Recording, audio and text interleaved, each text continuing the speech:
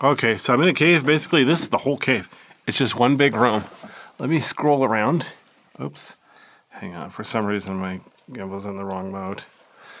Okay, so look at that. There's natural light coming in there, but that's too small for me to get in and out.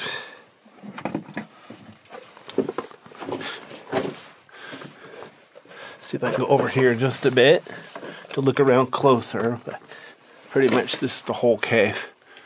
So you notice the nest there.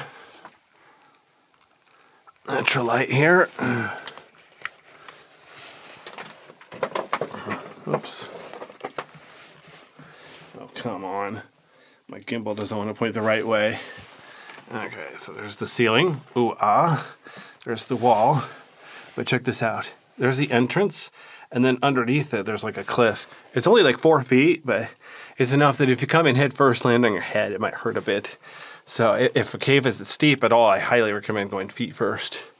The end. And technically, there is a little way to the left there, but it's too small for people, so it doesn't count.